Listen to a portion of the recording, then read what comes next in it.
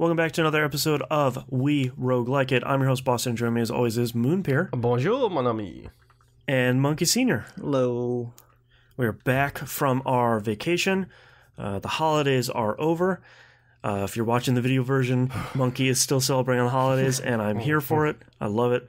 But we are all done with 2019's roguelikes, and now we're here to talk about 2012's roguelike with Nuclear Throne.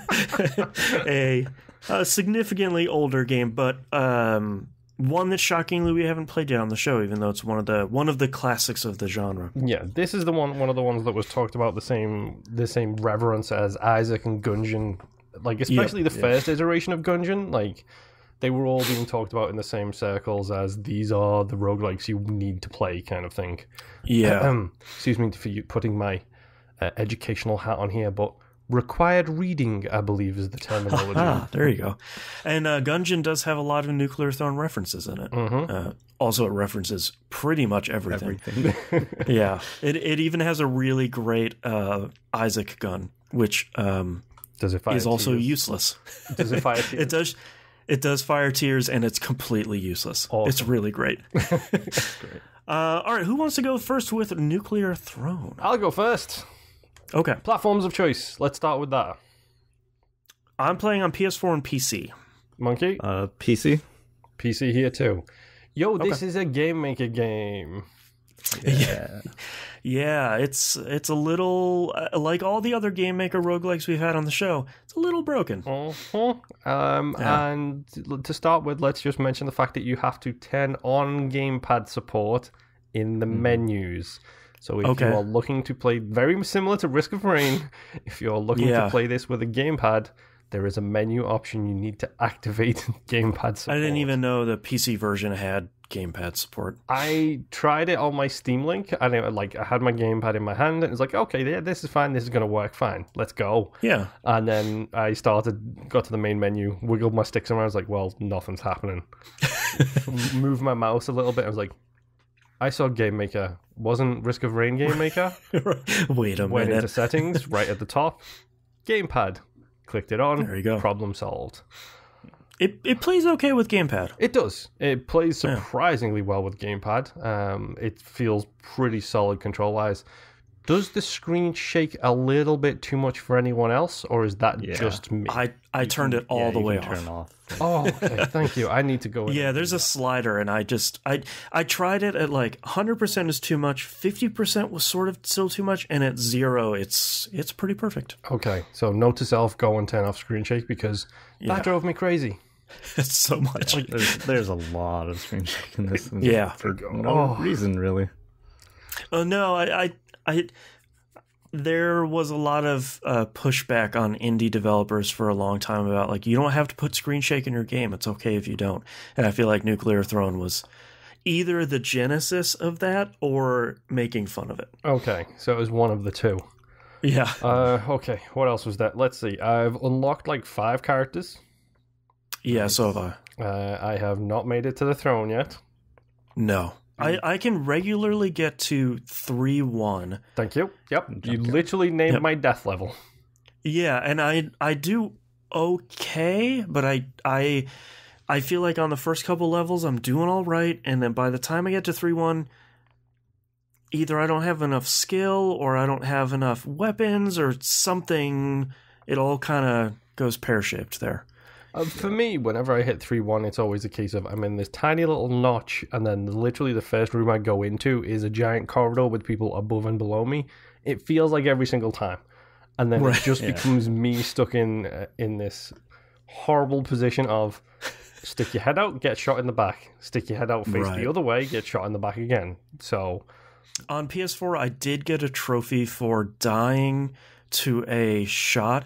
I got shot in the back from a sniper bullet that bounced off a wall and hit me in the back. And I got a trophy for that. Oh, that felt pretty great, because I was like, that was a terrible death, and it was something like sincerest condolences, and I was like, okay, that's pretty good. That's okay. Character wise, do we have any? I mean, I don't know about you guys, but honestly, my favorite character so far is like I'm gonna show the masochistic side of me here. I had to make sure I used the right one. I love the crystal guy. He is my main because he has the shield. The purple dude. So strong. Yeah. My second main character is melting. Because why not make it as difficult as possible for myself straight off the bat? He's the one with 2 HP, right? 2 HP. That's all he has. But his active ability is he makes corpses explode. Right. So literally, if you can get 1 or 2 deaths in like an area and there's a bunch of enemies there, you just pull that active ability. It blows up, kills all those people. Then you pull the trigger again. It kills all those people and it kills everybody else. And it just becomes this chain reaction of giblets everywhere. And I love it. Kill all the rats in the sewer. Yes. I love it. But then I take a hit and then I die. And I'm just like, come on. Really? Yeah. I like the plant guy because he moves pretty quickly. He doesn't have a ton of health, and he doesn't have a ton of great abilities. But I like that movement. I really don't like his active at all. It's good in certain situations. Like there's a stage later where it becomes really good because things get really fast. So you just use that and they stop moving basically. So yeah. My favorites. I don't know if you guys unlocked them, but what's his name? Steroids? Ooh, I don't think I have him yet. Have you reached the throne? No, I have not. Oh, okay. I'm assuming you beat 3-1. So yeah. What level did you make her up to? I think just before the throne. But to be clear, I did play this previously. Okay. So you're a cheat. I thought about resetting my progress and just starting fresh over. If Isaac ever comes up in Roguelike, I'm never doing that. So don't blame me for not doing that. Already too far in. So I looked at my stats because they have stats in the options. I have 36 hours. 43% unlocks. That's okay. Hello, Isaac again. 525 runs. Oh wow! 0 wins. So, yeah, this game is hard. So. Yeah. But yeah, for steroids, he dual wields. So that's hello. Pretty cool. So yeah, so I play with the mouse. So one the left mouse button, two guns, to shoot. And okay. It's so fun to do. But his downside, quote unquote, is he's less accurate. But then if you have like 2 shotguns, you just spreading your bullets all over, and it's pretty fun. What was that guy's name in Borderlands 2? Salvador? The guy who the Gunzerker. Like that reminds me a lot of that. Yeah, I mean, honestly, the way the certain guns fire in this game, the accuracy feels like it doesn't really matter a lot of the time. Mm-hmm. Because even when you get stuff like the submachine gun, it's kind of not that accurate anyway. Yeah, it's gonna spray a pretty good amount. Yeah. How about those melee weapons? I don't. Screwdriver like really doing it for you? Don't like the melee at all. I could see how they could be really strong. I feel like let's make an Isaac analog here yet again. I feel like they're like orbitals in Isaac, where you can use those as weapons, and you'll probably eventually use those like once you're 400 hours deep, but at hour 4, that seems like a really bad idea. Yeah, Mother's Knife or whatever is in Isaac is a prime example of that, where it's just like, for the longest time I was like, cool, it's a knife and it's got a huge like size on it, so it takes out a lot of the bullets coming into me. And then you realize that it also does like 4 ticks of damage a second if you touch him with it. So it's like, it's the strongest weapon in the game. Okay, so I'm just going to run in circles and use my knife to just hold it in your body while I run in circles around you. Like, they are really powerful. Like, the little bit I've experimented with the melee is they are very, very powerful. I think the only person that I would recommend so far using that with would be the plant. Because you need the speed, you need that Isaac Like, get that mutation to have melee to have more range or do more damage, whichever more one it is. range. yeah. Yeah, I think so. But, like, have that and then use the speed to avoid the bullets. And then just circle back around people and give them the old shiv in the back kind of attitude. Right, right. Some melee weapons actually reflect some bullets, like the big red. Interesting. Yeah. So, like, everything not the else, scorpion just, ones. But... right.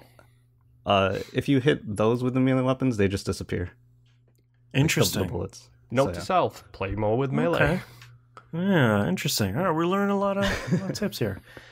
Speaking of the mutations, I do like that system. I think it is interesting having some of that roguelike randomness happen between levels when you level up. That's one of the reasons why I like melting, because I think he earns double radiation. So like I finished level 1 with him at one point and was level 3 by the time I finished the first level. Right. And then it's just like stacking mutations and mutations and mutations. He's very much, if you can get good at dodging stuff, which I'm not yet, but if you can get good at dodging stuff, he might be the thing to take you to that extremely mutated, overpowered nightmare scenario. Right.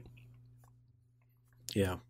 Any closing thoughts on Nuclear Throne for week 1 here? I like the way it looks.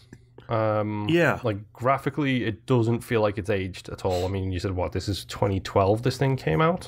Yeah, around there. Yeah, it's a good couple of years old. Yeah, it's one of those games that feels like it's because of the art style. It has kind of kept its, sort of its charm. Yeah. I can't help but feel like Rad might be a tiny little bit of a rip-off of Nuclear Throne.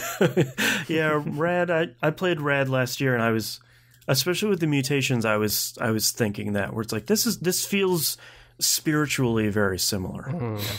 I mean, I like it. The guns. I'm looking forward to seeing if there's any unlocks in that side of things, because right now I've found 2 guns that I like, and they're the guns I want to use. And that's any form of shotgun and any form of machine gun, whether it's the slow-firing machine gun or not. I hate the crossbows. I hate the disc guns. I love the crossbow. I hate the grenade launcher. I like disc guns. A grenade launcher will kill me every time. I killed myself with a disc gun because I accidentally hit fire when I was walking down a very narrow corridor. Oh no! And then it bounced off the far wall and then did the Resident Evil 1 all the way back towards me, hit me like 3 times and killed me. It was like Super Meat Boy all over again. Really? Why did I just do that? Yeah. Okay, well, that's our first week of Nuclear Throne. Thank you so much, everyone, for listening, and we'll see you next run. Bye. Bye. Welcome to 2020.